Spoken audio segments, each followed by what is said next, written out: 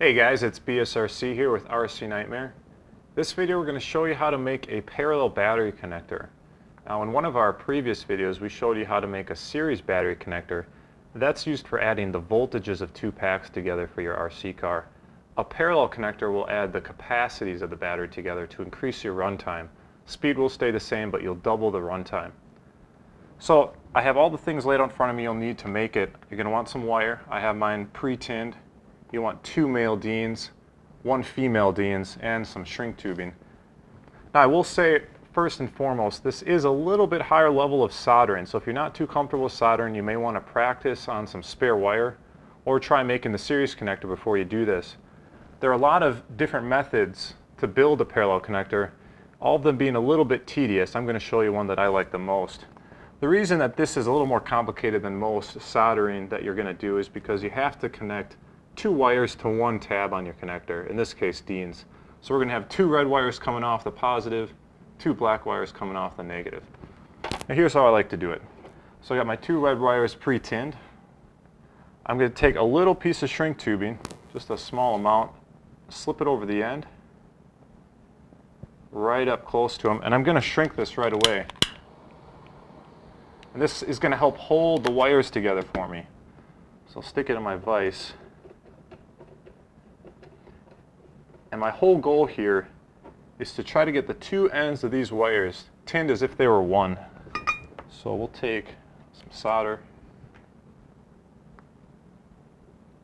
and just kind of soak the whole thing until I see that I've bridged the 2 wires with solder. Now you can see, now I have solder going between them. This is going to make it a lot easier to put on the Deans later. And again, the shrink tubing is going to help hold it that way for me. So you got the red done. We're going to do this exact same thing to the black wire. Just a little piece over the top. Get it right on the end.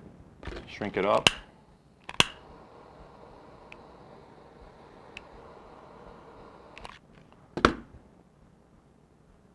Line those up. Try to make it as easy as possible for yourself now so that later on you're not struggling with it as much.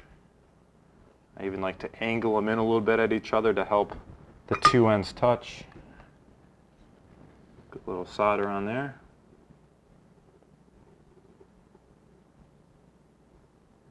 Just like that. And once again, I got the 2 bridged together as if they're one giant wire. Okay, so we have our wires prepped. You can see that both ends of these now are going to go to our female Deans. So let's start with a black wire.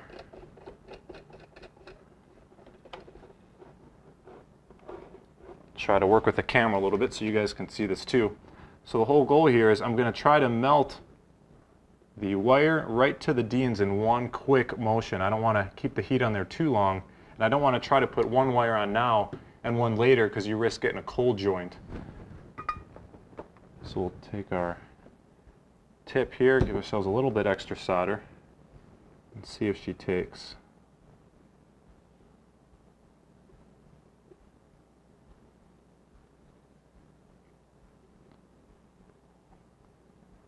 There we go. Melt it all the way through. Let it dry. Okay, I'll take this off so you guys can see it a little bit better too. So you see there I have both wires. I got them soldered on at the same time, so I know I got a good solid joint.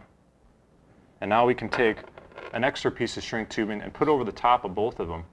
Now if you have shrink tubing and it's not quite big enough, a quick simple little trick, you take a needle nose pliers, you slip the shrink tubing over the end of it and just stretch it out a bit. Not too hard, but give it a few stretches. And it'll still shrink up to the same size, but it's a little bit more expanded so you can fit over the top of this.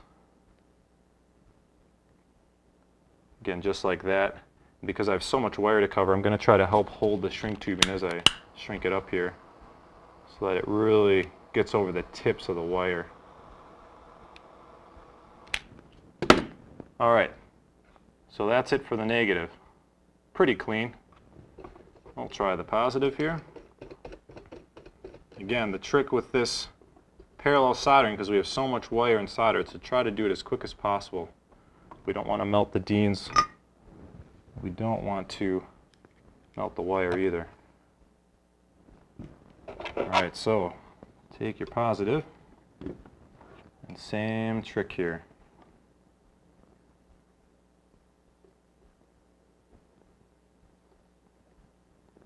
You can see how that little bit of heat shrinking right now, heat shrink tubing is helping me right now.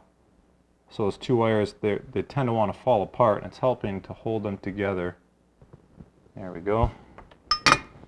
As I wait for the solder to flow all the way through. You got to make sure you watch as the solder melts. It melts all the way to the bottom, so you know you got a good strong connection.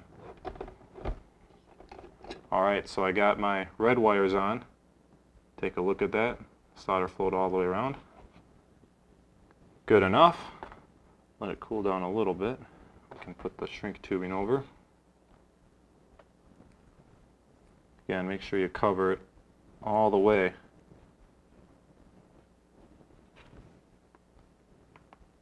It's going to fight me a little bit here. And some guys don't prefer shrink tubing, and that's fine. If you don't want to use shrink tubing, you can insulate your wires in many different ways. Some guys just use electrical tape. That's not the best method. I've seen shoe glue used, I've seen silicone used, all types of things, but as long as you got a really good insulator over the top, you'll be okay. I don't mind using shrink tubing. Cleans up nice.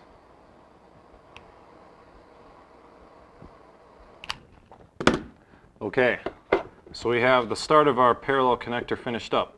This will be the connector that plugs into the ESC with the two batteries coming in. So all we're going to do now is finish it up just like normal. We got one red, one black for a male here, red and black for a male here. Don't forget the shrink tubing here. Put it on both of these right away so don't forget.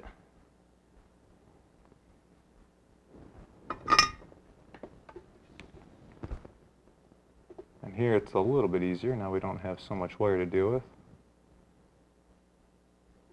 Go. Wait for it to set.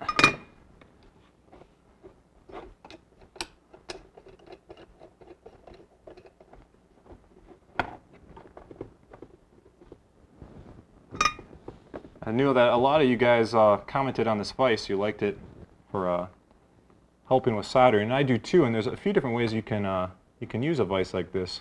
At my work, I have a vise where I permanently attached a male and female Deans so that I can plug in the Deans I'm soldering to into the Dean, and it'll help hold it as well as pull away heat, so there's less chance of you melting the Deans. It does make for a much easier soldering job too. Then you don't have to worry about the Deans moving like this as you're pushing on it.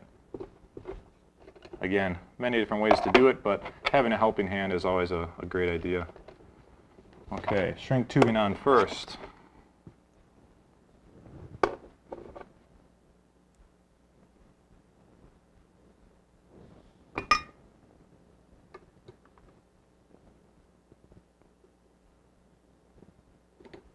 Oh, there you go. Tighten her down a little bit more.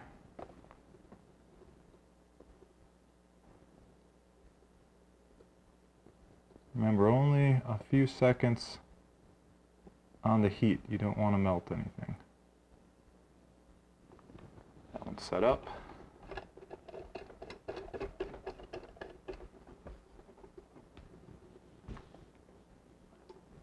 And the positive wire.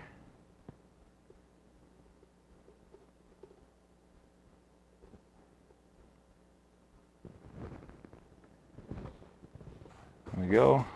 Make sure to keep your tip clean and well tinned. Pull the shrink wrap over or whatever you're using.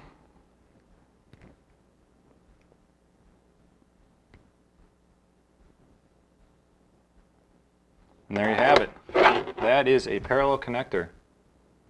If you don't get it the first try, don't worry. Like I said, practice on some extra wire if you got it. This is not the easiest thing to do. I don't get it every time. A lot of times I have to restart, desolder everything, and get some fresh Deans. You know, sometimes they get a little gummed up, but take your time. You know, practice makes perfect. Again, you guys have any questions, comment below or post up at RC Nightmare forums. That's it for this video. We'll talk to you guys soon.